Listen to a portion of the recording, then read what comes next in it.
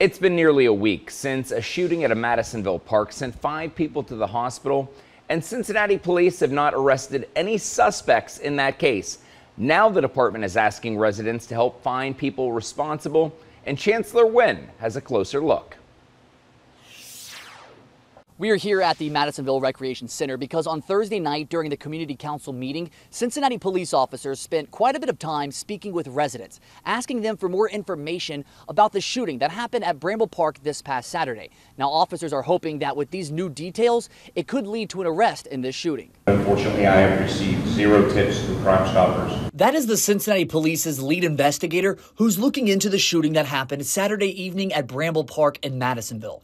The shooting sent 5 people to the hospital, one of them critically injured. Right now we know a lot, but there's not enough information right now for evidence to actually sign charges on any individual that was involved in the shooting. CPD says they believe the shooting stems from an ongoing disagreement between 2 people. They also say that more than one person fired shots Saturday night. We don't have an exact number on that. We are working to develop evidence through the shell casings. I believe this was targeted.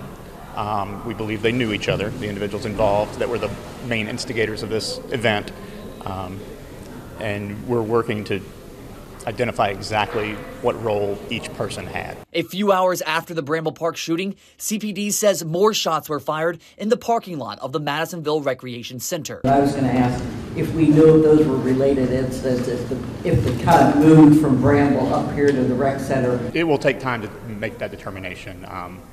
It's certainly possible, but we don't know yet. And that's where the help from the community comes into play. CPD says more than 300 people were at Bramble Park at the time of the shooting, and now police need witnesses to come forward with details that could lead to an arrest. People don't have to identify themselves. They can remain anonymous and still contribute to giving information if, certainly the offenders understand that. You're not above getting caught.